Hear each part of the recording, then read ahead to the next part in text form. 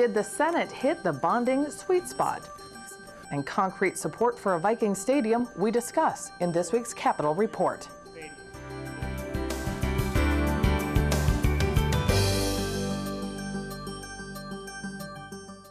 Hello, everybody, and welcome to this week's Capitol Report. I'm Julie Barkey. The highly anticipated bonding bills came to the forefront in both the House and Senate this week. The House bill totals less than $300 million. The Senate's bill totals $496 million. The bills in both bodies come in significantly less than the governor's proposed $775 million capital investment proposal. Senator Dave Senjem carries the bill. He defends the projects and added a unique element to the Senate's plan. You brought up in committee that there are a couple of unique components to this year's package. What are those? Yes, this year, Julie, we put a couple of things in the bonding bill to have some discussion, hopefully maybe be even enacted as we go forward through the conference committee. One relates to jobs and job creation. Okay, we always have bonding bills seemingly, and we always say they're great job producers. And I'm not going to suggest that they don't produce jobs. But the language within this year's bill says, okay, let's start tracking jobs. Let's have reports back, how many jobs were produced, a little bit about salary and things like that, so we have some better idea as to what, frankly, quantifiably, is the job creation ability of a bonding bill. So we'll hopefully get that put together, and going forward, we'll have some better idea of the value of bonding to job production. The other one has to do, and it's somewhat unique.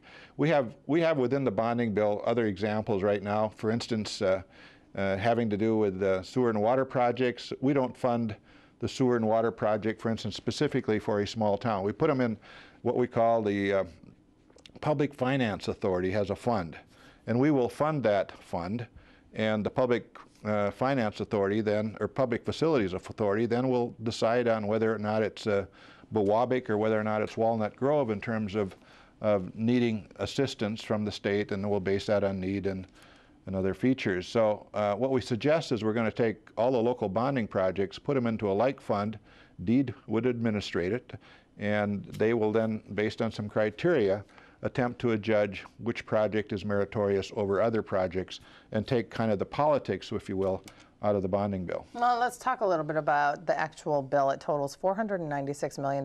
What do you like best?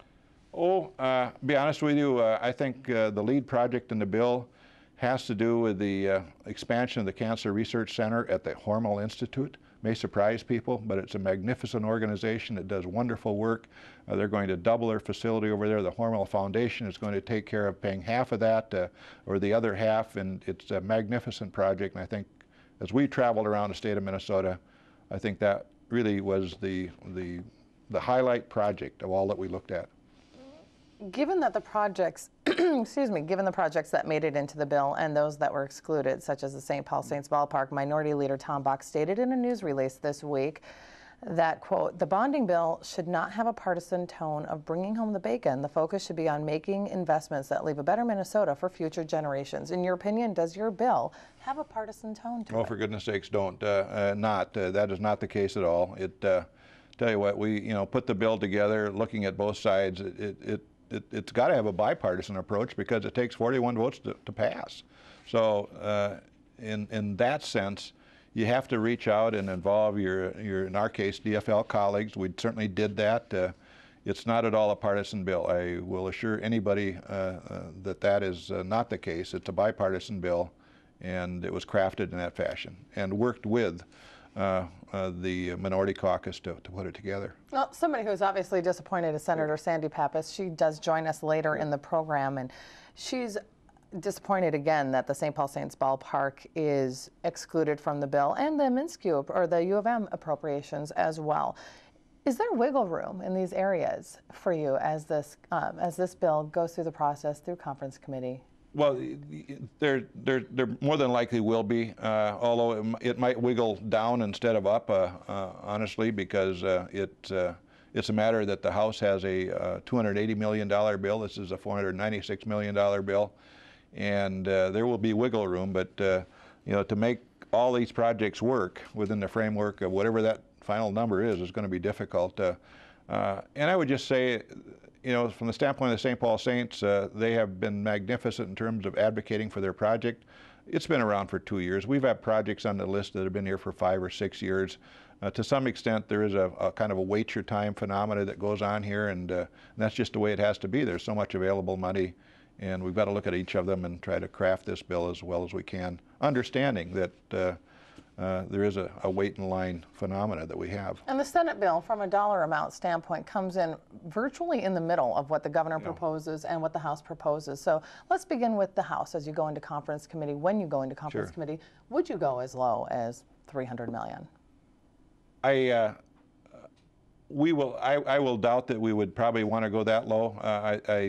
I think we have to be able to, you know, pass the bill. That's the secret. You have to make it low enough to certainly appeal to one side, and certainly high enough to appeal to the other side. And you look for, if you will, the sweet spot. And we believed, at least on the Senate side, that the sweet spot was at about, you know, just short of $500 million. And that matches up, by the way, to a $497 million bill that was put into place last July of 2011. And making then the total bill a little less than $1 billion, which is somewhat typical of a bonding biennium for the state of Minnesota. You've been quoted saying this is the right bill at the right time, but given the low interest rates at this time, is there room for you to go up closer to the governor's number? Well, you have to just acknowledge that, you know, bonding is not free. There is a debt service associated with it, and you have to recognize that. And so by no means are we out of the woods on a budgetary basis at this point. The bonding bill was based on a forecast which said we could spend under the forecast up to $775 million, as the governor did. We're a little under that, but I think we're feeling, at least on our side, that we ought to be under it, that we shouldn't reach for the stars necessarily, that we ought to be somewhat reserved and looking towards the future and possible deficits. Senator, are you proud of the bill as it stands? I'm happy. You know, you're never proud of anything. Well, maybe you are. I don't know. But what you do is try to, again, put together a bill that will, generally speaking, get support on both sides, and it will pass. I think it's important for a bonding bill to pass this year, and that was the objective. And as we fine-tuned this thing, looking at all the net needs of Minnesota, I will say a lot of higher education needs, a lot of wastewater infrastructure needs, certainly a lot of flood control needs, a lot of roads and bridges needs. There's a fundamentally, you know, it's a basic bill, essentially. So as you look at those fundamental needs that we have, I think it's well put together, and hopefully we'll get good support. Did you present a bill that will get the votes? Pardon me? Did you present a bill that you expect to get the votes? I do have Senator Langston on the other side that has moved the bill in 2 committees now, and has signed on to the bill. So that's always a good sign that the ranking Democrat in this case is okay with it, given the fact that he has dissenters within his own caucus that are not necessarily in love with this bill. He nonetheless, I think, recognizes it's a good middle ground, and we can work with it. Okay, Mr. Chair of the Capital Investment Committee and Majority Leader Dave Senjem, thank you for joining us today. We certainly appreciate it. Julie, thank you so much.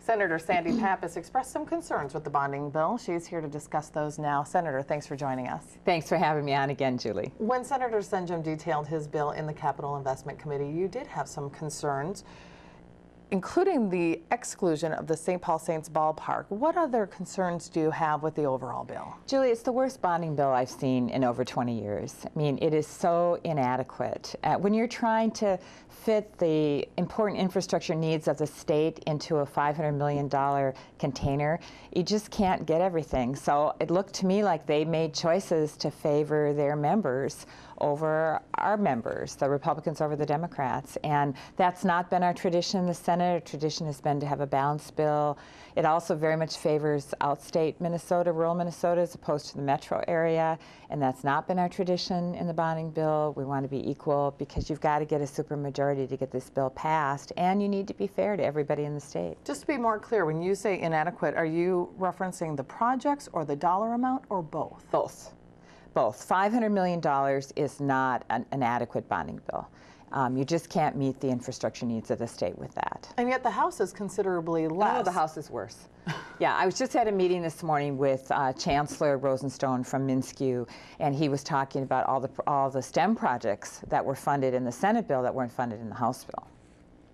The Senate bill does come in, though, higher than the governor with its MnSCU appropriations, but roughly half of the governor for the University of Minnesota. So as former chair of the Higher Ed Committee, what would you have liked to have seen for higher ed? Well, we've always tried to keep parity between the university and MnSCU. Even though MnSCU has more campuses and serves more students, the university has an important research function, and also they have very old buildings that often are very expensive if we want to preserve those buildings or even building new ones. And you know, the physics building, laboratory buildings are very expensive to build. But to not do the utility plant, the steam plant at the University of Minnesota, that's a very important HEPR project for $54 million.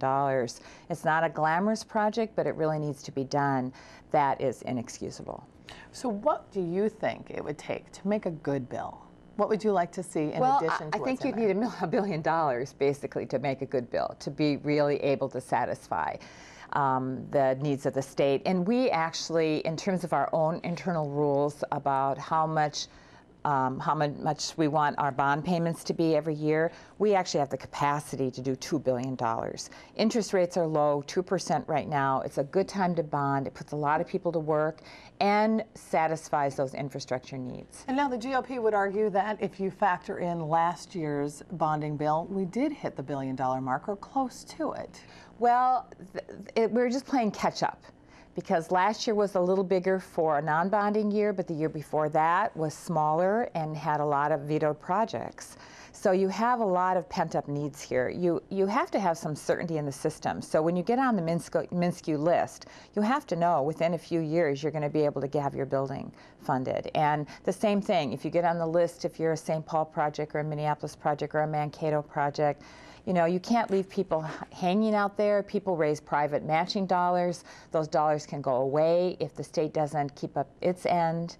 And students graduate, you know. I mean, and we don't have the lab facilities to serve the students that are there, and they graduate with an inadequate education. I want to ask you about a provision that's in this year's bill that typically is not, and that is having MMB actually quantify the number of jobs that come from bonding bills. What do you think of that provision that's in the Senate bill?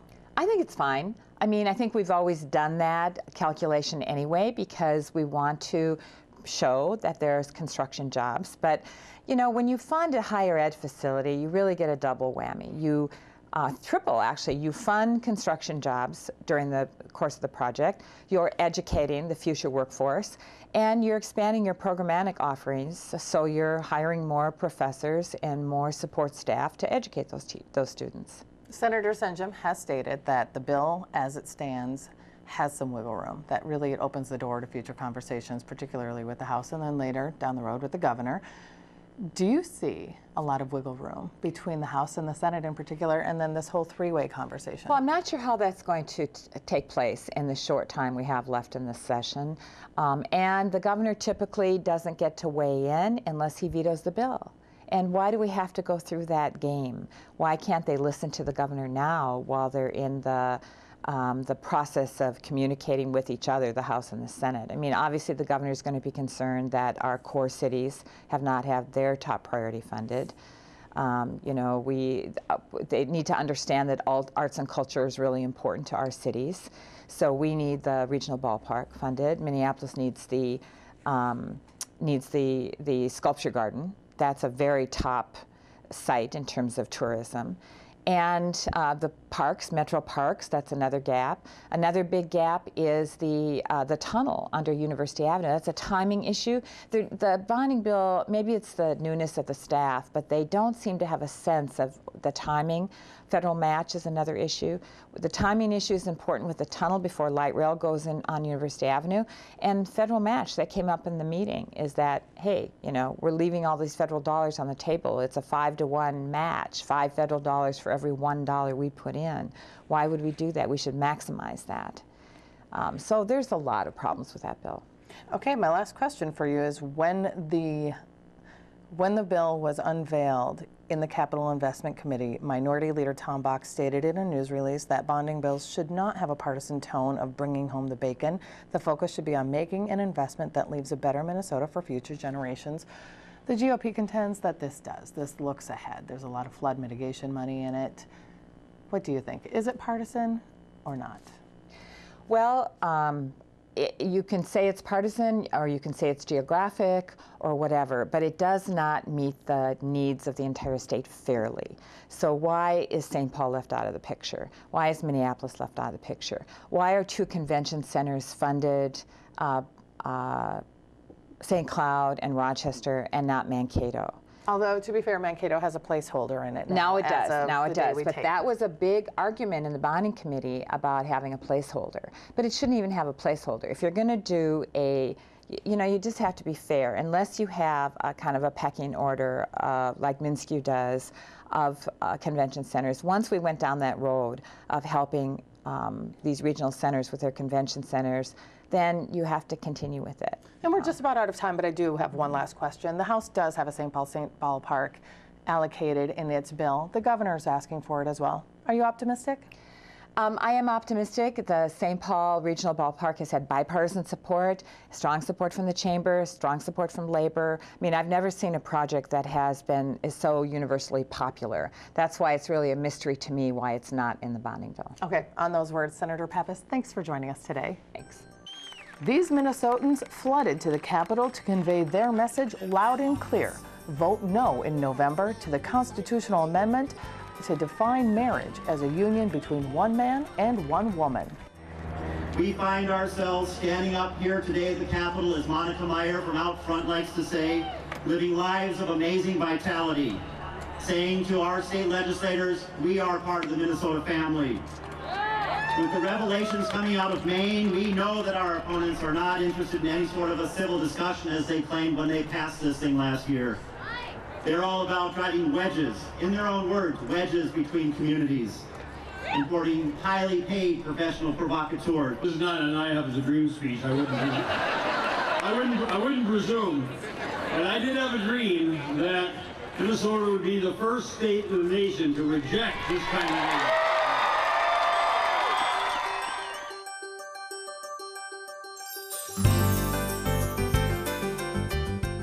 After 8 years in the Senate and 6 in the House, Senator Chris Gerlach has opted not to seek re-election. We sat down with him to get the inside perspective on why he's leaving public office. What made you decide that now's the time to step away? Well, I think clearly the biggest reason is demands with family and business. Just the personal struggle that all legislators go with. I mean, the tension between balancing that, it's very difficult to do. My kids are now ages 10 and 8. Of course, they weren't even born when I was first elected. This is all they know. And they're getting into that real parent-intensive phase, as well as just the need to put all my efforts into a business and make some money, take care of my family. And 14 years was long enough, so it just, you know when it's time. You just know when it's time. So what are the things that you take from here that you're going to bring back with you into your personal life? Oh, I think that clearly the number one thing, it's not any policy area, it's not any technical knowledge, it's working with people. There's no question about it. There is no greater laboratory for understanding people, motivations and desires and competing interests than the legislature, than this type of environment. And having juggled that for 14 years, I feel like I could probably test out of becoming a licensed therapist, I think, from all the help we've had to give to people and advice and coaching and everything else. But that's probably it, just working with people. You touched briefly on the word policy, so let's talk a little bit about policy and perhaps some of the legislation that you're most proud of. Oh, going over the years, I think just from a high altitude, of course, I ran for office under the this notion of limited government, lower taxes, the common themes you hear from conservative Republican candidates, and that I think right out of the gate, when I was a House member back in 1999. With the returning of surplus and tax cuts and those things right out of the gate. And then, after I ran for the Senate, of course, I was a minority member for, well, it would have been 6 years. And it's a whole different environment. Now you've got to figure out how to get things done as a minority member. And I would say probably legislation-wise, policy-wise, a high point would have been working on election reform issues in the 2010 legislative session. That had been about a 2-year in the making process, working through. That was in the wake of the Coleman-Franken recount and all of the things that we had to change, dealing with absentee ballots and the whole process, and moving the primary, also some campaign finance laws changes, dealing with Citizens United. All of those things happened. There were 5 different bills all happened in 1 year, and I was the lead Republican on the committee. Worked a lot with Ann Rest and over the interim with a lot of other legislators, pulled together a whole package of things, and then I had to sell it to my caucus, and she sold it to her caucus, and we were able to get near unanimous support on election-related bills in an election year, which is really unheard of, but we were able to pull it off, and that, I think, was a policy high point. And this year, I've got a couple of things in the works. I don't know if I'm going to get them done by the end of the year. I'm the chief author of the Public Benefit Corporation Bill, which is a hybrid between nonprofits and for-profit corporations. Also known as the B Corp bill. Well, yes, and this could unleash a lot of investment into things that which a traditional for-profit company couldn't do, and a nonprofit isn't able to do. And I think that can really be something that's really good for Minnesota going forward. So that's another policy item. And I have advanced, I think, a lot of awareness on occupational licensure. I think that government really abuses occupational licensure. It gets away from public purpose or public interest and tends to be more of usually to fencing out competition. We've allowed this to happen over decades, and I'm trying to turn that around, and I've put forth bills that have done that, and not all have made it, but it's a policy initiative that I think I drew a lot of awareness to. You're known for working across party lines. It's funny that you would say that. Well, you just mentioned Senator Ann Rest. You've Sure. got Senator John Marty working with you on this B Yes. Corp bill. And as I researched a lot of your former legislation, former Senator Linda Scheid, who has now passed away, she was a co-author on a lot of your legislation Sure. as well. Do you credit this for getting some of your packages? Well, we do 2 things here. Obviously, we're elected because we want to affect an agenda that aligns with our philosophy and our beliefs. So when it comes to core principles, I'm certainly an outspoken partisan. There's no question about that. I will debate you about the role of government in society and taxes and all those sorts of things. And we'll have we could have a very difference of opinion, like I do with Democrats. But then at the end of the day, if you want to do some things that maybe aren't partisan in nature, well, then you need those relationships, and you go forth and you find those areas of common ground, and then you can do some things. Not everything we do is partisan bickering. I hear that a lot from people say, well, just stop the partisan bickering. And then what I say is, one person's partisan bickering is another person's principled debate. I mean, it all depends on your perspective. And, it's separating those two. And when you can get into the area of common ground and say that these are things that are not partisan in nature, grab those opportunities, and you can get some things done. And so it's interesting that you would say that, because I mean, it's just a question of choosing when is the appropriate time to stand on principles, fight for your beliefs, and when is the time to work with people and then get something done, and knowing the difference between those two. Do you think your political career is on hiatus, or do you think it's done? I don't know. I just know that right now, as I said earlier, when it's time to quit, and the role I'm playing now, it's fascinating. I love doing it. My heart says I would love to continue on longer, but my head says you need to look at your priorities in your life and decide. And when I look at, you know, family and business and politics, the bottom has to get cut right now. And you know, who knows down the road? I'm 47 years old. So I'm not old, but I'm not young either.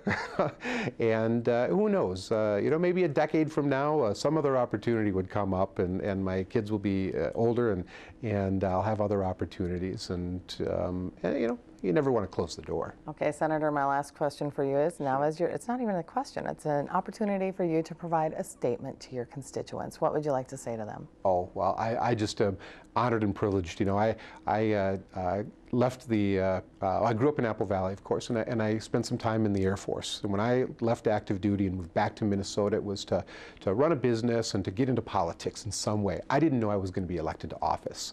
I had actually worked on campaigns, and I had worked for other people and in the political field, and then I had this opportunity. And just by showing up to precinct caucuses and saying, I'd like to be the candidate, and my constituent that had showed up to precinct caucuses, they said, you can be our standard bearer. You can do this. And I am so honored by that. And then, of course, you carry that to the general election. And I won 6 elections by pretty decent margins. And I feel good about that personally. And I also I feel good that the people in my district trusted me with this to do what's right. And I believe I've always done what I said I was going to do, and I've always been upfront. And I just appreciate their willingness to send me here for the years and give me this privilege. Okay. So thank you. The legislature asked, and the city answered. Minneapolis Mayor R.T. Rybeck announced that the city has stepped up and now has a majority of city council members on board to build a new Viking stadium where the Metrodome currently sits. The plan includes the expansion of video pull tabs and bingo to help finance the stadium. But what comes next is still the big question. From the beginning, Council President Johnson and I were cautioning people not to put people in a yes or a no category until we actually knew what was on the table.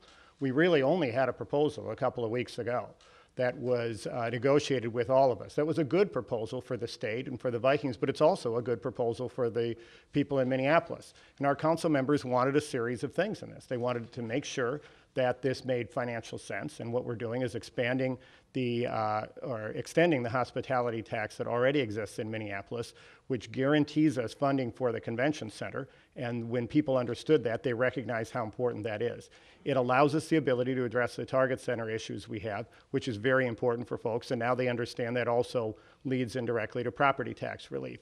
It also makes $1 billion investment in the city of Minneapolis, and I think the more that our friends in labor talk to them about who specifically that meant in their wards, when the more people recognize that this is one of the best single ways that we can to move the economy forward, it made sense. We don't have an agreement from the legislature. We don't, we need lots of agreements in the next couple of weeks. But again, if there's a willingness to make this happen, then we'll find a way to do so. I've been through enough of these sessions to know when people want to make something happen, they work it out.